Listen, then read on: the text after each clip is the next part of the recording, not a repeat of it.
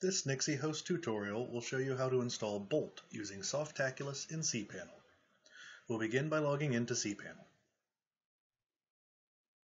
Scroll down to the Software section and select Softaculous Apps Installer.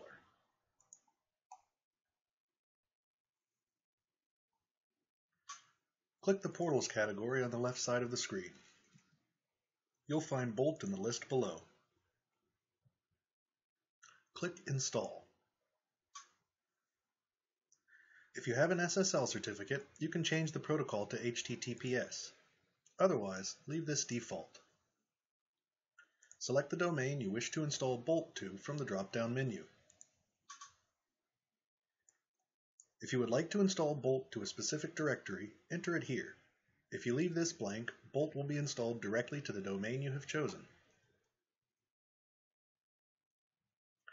Enter an administrative username, password, the administrator's real name, and their email address. This email address must already exist. Select the language your website will be used in. It's always a good idea to set up a cron job to back up your website.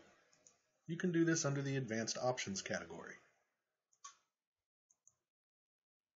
When you're finished with configuration, click Install. Bolt will now be installed to your website.